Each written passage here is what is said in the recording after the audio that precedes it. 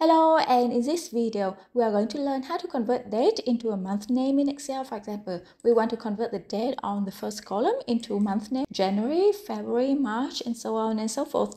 And the reason we want to do that is, in a lot of cases, we want to find out what is the seasonality for our products or services.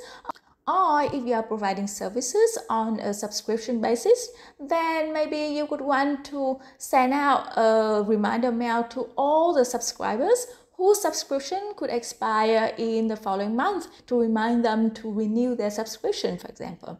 All right, so how do we do that?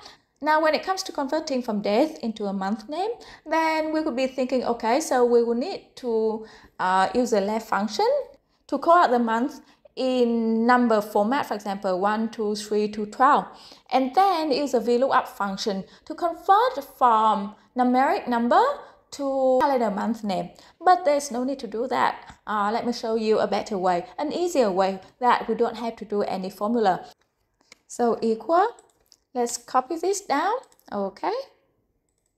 So we have two identical columns, and now let's treat this column.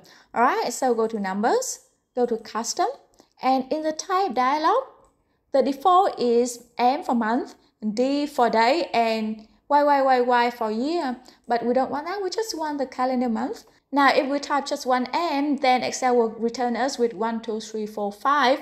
Now, let's say if we type MMM 3 times, then Excel will return us with the abbreviation of the calendar month, for example, Jan, Feb, March, and so on and so forth. But we want the full calendar month, so just type MMMM 4 times. All right, click enter, and here you go. And that's it. Imagine how simple and effective it is. And that's it. Happy learning, and see you in the next video.